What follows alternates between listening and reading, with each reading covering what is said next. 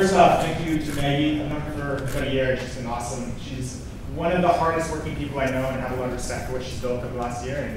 And just seeing this grow, I've been to one previous, but I've seen some of the social content previous, and I think it's very important from a community aspect to get as many of us together as possible. So one thing that I want to know before I kind of get into my story is, who you guys are. So if you're a founder or an owner of a company, can you just put your hand up right now? Okay, so go to 20 users. Can you keep your hand up if you have 50 people on your team or more? Okay, if you have 50 people or more on your team. Okay, so a lot of what I'm going to talk about tonight is, title is developing a high engagement team, but really the real topic to me is how to change the world, right? Because any idea that any of you are envisioning, if you're not a founder yet, if you're not an owner yet, you only get this development of a company with the people around you. None of us can do it ourselves. So to me, nailing this piece in your business is the most important piece. And what I'm going to share with you tonight has cost me hundreds of thousands of dollars, burned relationships, sleepless nights, like a lot of pain and suffering to get me to this point. So please pay attention because I hope to save you all of that pain. So just to give you kind of a quick context, I'm not going too much into the background of the company just because of time, but I really want you to understand the platform from which I'm learning these lessons from. So we are a branded brick and mortar manual therapy concept. We launched 3 years ago as of next month. We've never taken any outside capital. We completely bootstrapped. Did the wrong diet for way too long, probably lost 5 years of my life. We went to multi-million-dollar in sales within the first 2 years, and right now I have a team of around 120 people, growing by about 15 to 20 people a month. We currently have 8 brick and mortar locations with another 3 on the way over the next few months. The long-term goals are far exceeding that, but this is, again, the platform from which I'm able to look in hindsight and say, I wish I had started my company knowing a lot of this stuff. So that's what I hope to give to you over the next kind of 6 minutes, and just really key principles I'm going to be covering tonight are all about engagement. How do you get your people so bought into your mission and your company that they feel the sense of ownership to push it forward?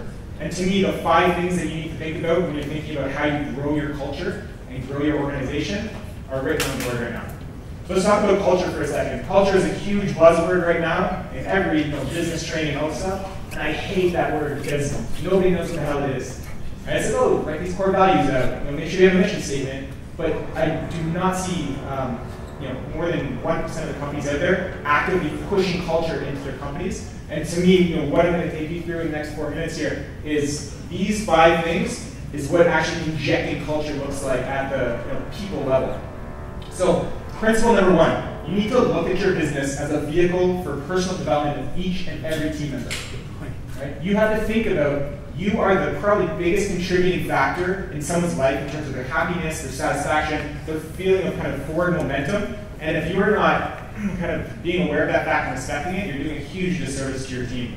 So the conversation that we have with every single person, I don't care if they're a student working for us for 3 months, we say that when you're with our company, you are trying to be your best version of yourself, both professionally and personally.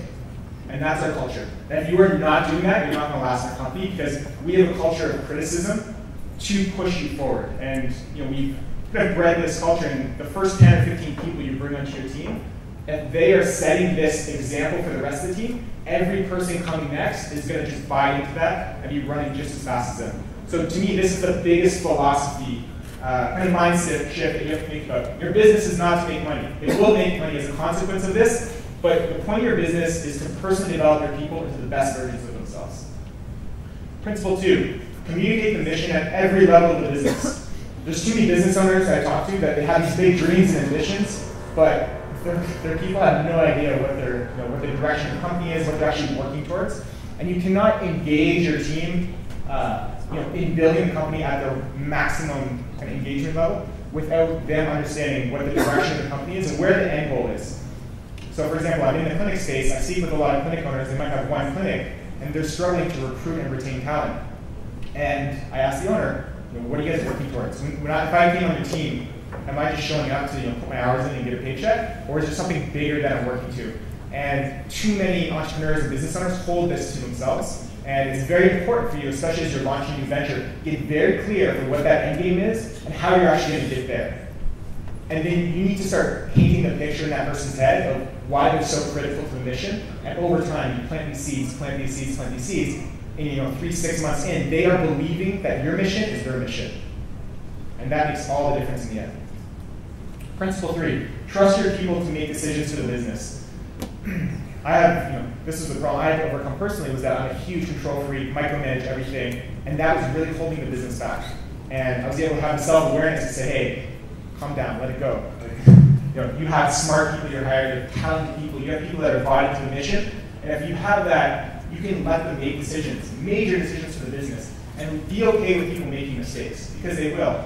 For me, I look back at what we've done the last 3 years, and I have made so many mistakes, but that's how I've learned, and that's how we've progressed. And I tell our people, I expect you to make mistakes, and that's completely okay, but if you make them twice, we have to talk. So, kind of one concept you can think about with this is I like to think about centralize the strategy and decentralize the day-to-day decision-making. For us, we kind of work as a hub-and-spoke model. So we have a kind of corporate office, and we've got all these, I almost look at them as separate small businesses running in the field. And I push as much of the day-to-day decision-making. So for example, if something breaks at a clinic, my 21-year-old front desk team can spend up to $1,000 to fix that. She doesn't have to ask anyone. She has the contractor's number, she can call and fix them. And that takes so much kind of corporate bureaucracy out of the picture and makes your business, that's one reason we've been able to scale a service-based business so quickly, is we've been able to just trust our people to make the right decisions. Principle 4, people at every level need to feel that they have a voice in the business and that is being heard. I will, after, I'm not really involved in the hiring process anymore, but usually within the first month, I go and have a quick coffee with our new team members, and I will tell them, if you have a good idea, I don't care if it's your first day in the company, if you see somewhere you can save money, you can be more efficient, something's holding back, something's causing tension in the business, come to me, come to any of the executives, and tell us. And again, make sure that people feel like their opinion holds weight. I see too many businesses, they think that you're the CEO and then you've got this management team, and it's just, it really holds back innovation because these people that are working for you to build your mission, they're on the front lines seeing the fires that you may not be seeing, especially as the company grows. So you really need to make sure that people have a way to get this information upstream. And also the most important thing as you as an owner or kind of an executive is to go back and tell them an update. Right? If someone gives you feedback and they never hear from you again, they're not going to keep giving you feedback. So you have to reinforce the cycle to make sure that if you are giving your team the opportunity to speak up, that you're equally coming back and saying, listen, thank you for that, here's what we're doing with it, or here's what we're not doing with it and why. And as soon as you do that a few times, they feel like they are contributing to growing the venture. And that's where that buy-in and that engagement comes to. Principle 5, and this ties everything together. Building speed, momentum, and excitement. This is just the multiplier effect, and it's one reason we've been able to grow so quickly. So first, speed. Speed of implementation. How quickly do you have an idea, and is it in your business? Right? I can pivot our entire company in one day. 120 people, we can be doing something else tomorrow, because we've created this culture of implementation and execution, and you need to do that from day one, even when it's just yourself. Don't sit on good ideas that can impact your business in a big way. Momentum. Momentum is this hidden factor, and you're only going to hit it once in your business. I've seen too many business owners try to, the growth has stalled or they just kind of, gotten stagnant. It is so challenging to try to restart that and get your team back bought in with that. So to me, pay attention as you start your company. In the first 2 years, there's going to be a point where things start snowballing. And when that happens, you need to hit the gas pedal because that's where things get easier and easier and easier. And the last thing is excitement. Are your people actually excited to come and show up and contribute to the venture? Right? And for us, we've had a lot of success in the physiotherapy space because physio is very boring. It's just, that's the way it is. It's always in this very sterile, medical field. And for us, our whole tagline is heal the world. And we're starting to expand internationally now. We're giving opportunities, for example, for some of our therapists to go to Jamaica, to the Middle East, to Nigeria, based on some of the networking that we've been able to do. And we've created this sense of purpose for them and this excitement, and something that, where else are they going to go work? Oh, their colleagues, their classmates are going on an all-expenses paid trip to Nigeria to treat the physical therapists there and train them for a week so they can learn continuing education credits that were getting approved by the medical board there, or you're going to just show up and put your ultrasound and so on. Right? So create that sense of excitement, and this isn't something that you necessarily have to do from day one, but as you gain momentum and as your company grows more quickly, you need to think about what is exciting for my team to come to work for. Why are they showing up every day other than the paycheck? Last thing I'll say is probably one of my favorite books, if you want some more in-depth topic on this, is Daniel Pink has a book called Drive, where he talks about intrinsic and extrinsic motivation. And one of the keys from that is that people are intrinsically motivated by 3 factors, right? Mastery, economy, and purpose. And to me, whatever you do in your life, you need to make sure that your people are feeling a sense of autonomy, where they have flexibility and can contribute to it, a sense of purpose, where they know that mission and they're excited about it, and mastery, where they take a lot of satisfaction in that journey. And if you can nail all those 3 components, plus everything else I mentioned here, your team is going to be on fire, and it makes your job as an owner or CEO much easier when everyone is moving in the right direction. Thank you.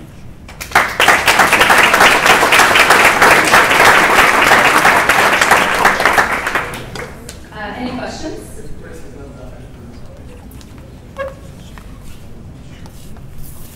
Hi, thanks for the presentation. Just have a quick question. How do you motivate people who are doing, let's go more stuff, say administrative stuff, like say taxing, whatever administrative. Like, how do you, or what are you doing? What are you doing specifically? For example, say someone do clerical tasks.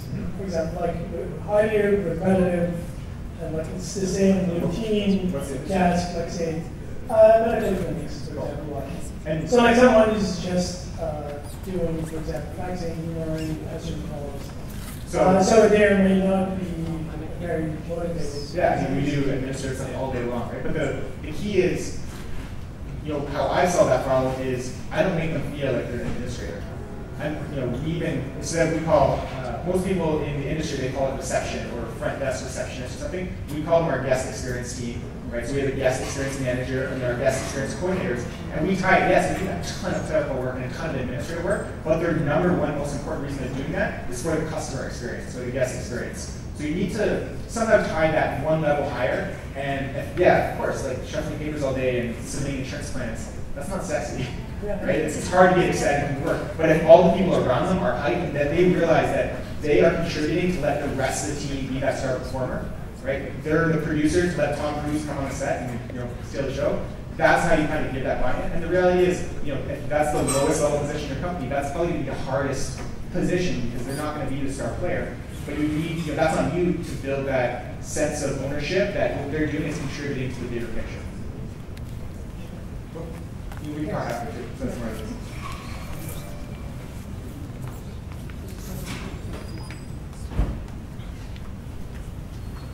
Hey, I was just wondering how you're harnessing tech to engage your team. Because I am a physio, and typically all physios are resistant to that. So I'm just wondering how you incorporate it. Why do you think physios are resistant to it? Because they don't like change, seemingly. A lot of ways. That's kind of human beings in general. But, we do this all the time. We put a new system in. We use a lot of that, and I'll go through our tech architecture in a second. But change, for you as an owner to create change in a business is like the single biggest skill. Because you are constantly making mistakes, having to change stuff. And whether it's tech or whatever, you need to get good at just implementing systems and getting people bought into those.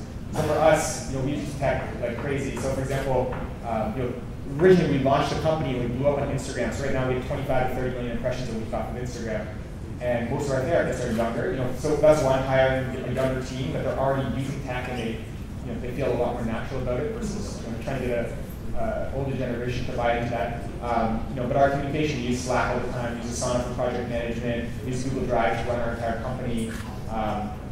We actually push a lot of tech in the business because it improves efficiency, creates a lot less administrative load if you can get your people bought into that. But I think based on your question, it's how you create change on anything. Like, people are resistant to everything. That's just human beings. We're lazy, right? Nobody likes change. We're comfortable creatures. So right now you have to think about the psychology of how you get people bought into like why are you making that change and what's that going to benefit for them in the long run. Well, Tom, happy. Great. Thanks, Scott. Thank you so much, guys. Appreciate it.